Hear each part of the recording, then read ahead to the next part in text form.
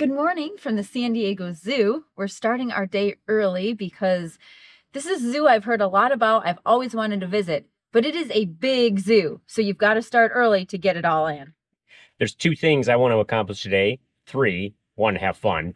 Two, find out if the San Diego Zoo really lives up to all the hype that we have heard for years. And number three, is it worth the exorbitant ticket prices? Let's go find out. Well, we were here 30 seconds and got overwhelmed. But a good tip from a docent is first thing you do is do the included free bus tour. So it takes about 30 minutes. You go all the way around the zoo and you kind of get a lay of the land of where everything is. So we're hopping on a bus. So we just finished the bus tour. Tips? Sit on the right side of the bus. Most of the things that they talk about happen to be on the right. Of the animals. If you want to see behind the scenes, you enjoyed being on the left. On the left, because we saw a lot of the behind the scenes buildings and things. Yeah, where they keep them off exhibit and that kind of thing. Yep. So I was okay with that. But most of the workers here suggested that we go on the upper level of the bus. And I think that was good because when you do see animals, you're kind of up above them and you can get a better glimpse of them when they are available because they're in the right spot to see them. So I think we saw some elephants, koalas, the jaguar, leopard, some monkeys. I don't remember what else was out, but yeah, it was really interesting. They talk a lot about the conservation efforts that they're doing and the survival programs. So I think it was very nice to take the bus tour from the informational standpoint. Now I don't know necessarily whether I would suggest it first thing in the morning or later in the day because it didn't really help me from an organizational standpoint, but it was just informative about the zoo. A little more than half our day. Half the park, maybe? Maybe. It's really hard to tell, but according to the map, giant map, we've done this half of the map. We still have this half to go. It's 3 o'clock. The park's open till 9, or I guess the zoo is open till 9. So we still have a lot of time, but there's a lot to see here. It's a good thing it's open late. Yes. It's the latest zoo, I think, that I know of that's open this long. We got a little bit of a late start in terms of walking around and seeing exhibits because we did the bus tour. But I think that was helpful, or it was neat to see we saw some animals from there that we haven't seen when we got to their exhibits. Yeah. So that was good. I would still recommend the bus tour. Whether you do it first or not, I guess that's still up to you. You get some information first that helps you go around, but you don't necessarily get a lay of the land, which is what I think we were hoping for. But you got to see some animals early. If we do it early in the morning, you get to see some animals that are out that might not be out later because of temperature, eating patterns. One thing I would mention as a tip is the San Diego Zoo has an app for your phone, and I would get that.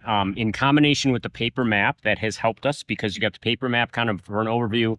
The app actually has a map on it and can locate where you are at that moment. And it has information on activities that are going on, but it also has information on the animals. So when you're at an exhibit, you can pull that up on your phone real quick and answer questions or whatever if you can't get to a sign or you don't see the sign. Yeah, I think it has more information sometimes than the sign does or additional information. So yeah, the app for this zoo has been very useful. So, all right, we have more than half a zoo to do. Yeah, so let's go.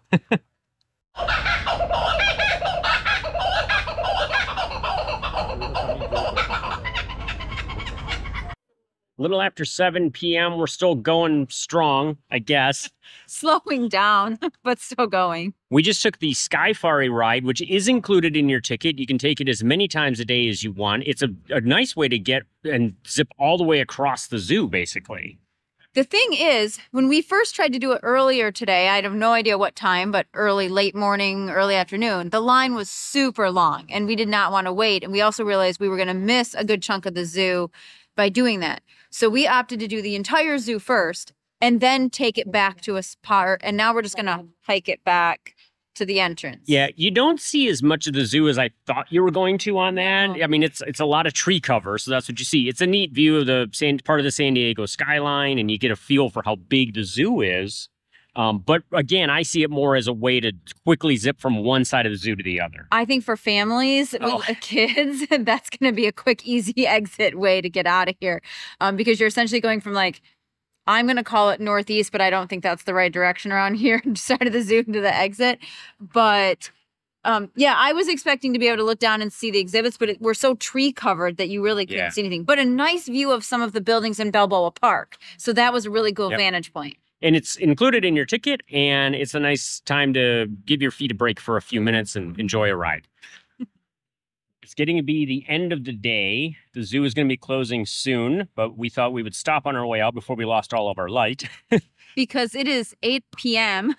and the zoo closes in an hour, and we have been here since 9-ish. It has been a full day, and you can spend the whole day here if you or your family are up to it. I'm starting to see a lot of dreary kids and adults at this point. So we started this morning by having three things to figure out. One was, can we have fun here? Answer, yes. Yes, we did. Lots of fun. Yes, we did. The second one was, does the San Diego Zoo live up to its hype?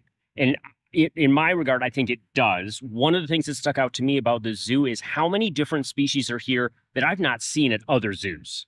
Agreed. And that was one thing that we've commented on multiple times all day long. And we've been to quite a few zoos. I know we haven't been to all of them, but I think every time we got to an exhibit, we're like, oh, that's new. Oh, what is that? Never seen that before. Oh, that's creepy looking. Oh, that's cool. And just the variety, whether it was a reptile, a mammal, an insect, whatever. Lots of cool stuff here. Well, that's what I was going to jump in and say is even if we've seen a species, there are subspecies here that we've not seen before. So that was cool. So yes, I think it lives up to its hype. The third thing I said this morning is, does it hold up for the exorbitant ticket prices? We are here in July of 2024. It is $74 per person for an adult to get into the zoo. That's probably at least twice of what we have spent at other zoos. Is it worth it?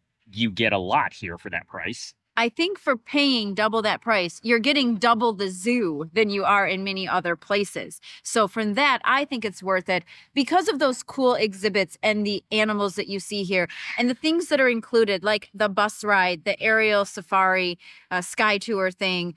And you can do those multiple times if you have time in your day or you make the time in your day. So I think it really is worth it. It is pricey. And there are ways that you can lower that price, but you can get some like city pass type things where you might get a ticket to SeaWorld and a ticket to the zoo and a ticket to this. And it's like a lump package. So look into those if you're a family. For just the two of us, we just paid full price to get in. But I don't know. We were here for almost 12 hours at that point. It's interesting you say we paid full price. We are members of zoos elsewhere, and we always watch for the reciprocal pricing, which tends to be 50% off at some zoos. Some zoos are included as 100%. There is no reciprocity here at the San Diego Zoo. They are flying solo. Well, and their members don't get it other places either. So it doesn't go both ways no matter what, because they just don't participate. When you're trying to decide for your family if you should spend the money and come here, I go back to those unique experiences and the animals that you're going to see here. For instance, they have koala bears. I've never seen koala bears at another zoo, at least not the ones we've been to, because they're a very protected species and don't get out of Australia all that often. They also have some of your iconic animals like giraffes and elephants, and they also have polar bears. That's another unique one that you don't get too many places. I'm trying to think what else we saw today that stood out. Something to keep in mind, we didn't get to see it yet today because they're not on display yet, but the panda bears are back at the San Diego Zoo. They were here about 5 years ago and then had to go back to China, and they've been working. They said they've been updating the exhibit, and so that should be opening sometime in a few weeks here in 2024. It's here on premise. They're just not on exhibit. So we're like a few weeks too early. Yeah. They have very nice reptile exhibits. They have insect exhibits, just kind of unique kind of stuff that's laid out in a way. And even like you mentioned, the elephants and the giraffes, very nice display areas for those. Whenever we visit places like this, we try to throw out some travel tips for you. Mine would be, consider it a hike. I dressed for a hike today. Comfortable socks, comfortable shoes, a sun shirt, so I had long sleeves. I had a couple different types of hats with me. We brought a camelback, so we had our own water. That worked really well for me.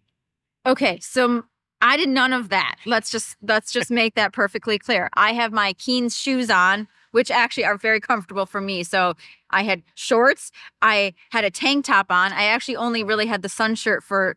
It was chilly in the morning and chilly now, and I maybe wore it a little bit in the middle of the day for the sun, but we were in and out of buildings and shade so much. So yeah, I did none of those things. However, rolling into that, you talked about bringing the camelback for water. We packed our own food because the food here, like many places you go nowadays, is so expensive. There's a lot of variety. You can get everything from snacks like churros and ice cream to hot dogs, corn dogs, or full meals like orange chicken and rice and egg rolls. So there's a lot of variety, but it's so expensive. And for a family, that's going to add up. So the zoo lets you bring in backpacks. They let you bring in your own food, just no glass bottles and no coolers. So that's a kind of a quick, easy way to save on costs and time because you're not waiting in line for the food at lunchtime. So was the San Diego Zoo worth it? Yes, I got to check off a bucket list item and it was well worth it. We had a lot of fun today. We're tired. We've been here for all day. I would suggest if you have multiple days to do this or kids or a membership or something, to spread it out a little bit, and take your time. It's so much fun. I don't know. I just really had a good day. It might mean you have to save some money for a little bit, especially if you have a family in order to bring them to the San Diego Zoo and enjoy it. But if you get a chance, I do think it is worth the trip. In the meantime, keep on trekking. And we'll see you out there. And remember, save the chubby unicorns.